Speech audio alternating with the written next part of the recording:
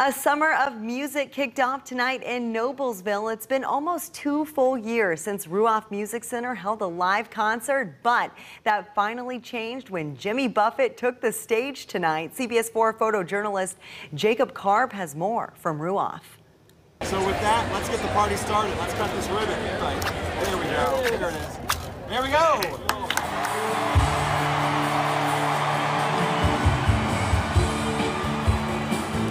Oh, it's an incredible feeling. Live music is back in Central Indiana. We're excited to have them here. Ruoff is a staple of the city of Noblesville. Ruoff's success is our success. They're a huge economic player in our community, and I think people are just ready to hear a great concert. I think Jimmy Buffett is a very appropriate first start. Everybody has a good time, whether they're in the parking lot or they're in the arena. Everybody has a good time.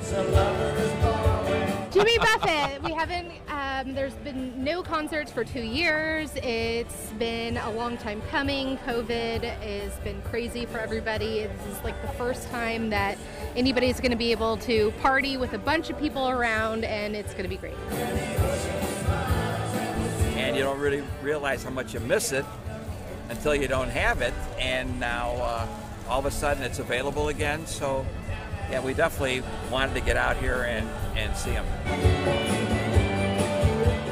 All right, looks like everyone was having a great time.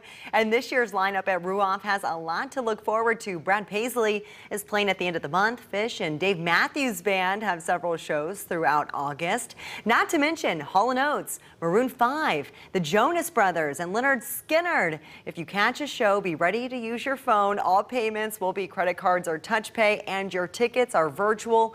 But the venue will be at full capacity. You can find the full lineup and a link to buy tickets at cbs4indy.com.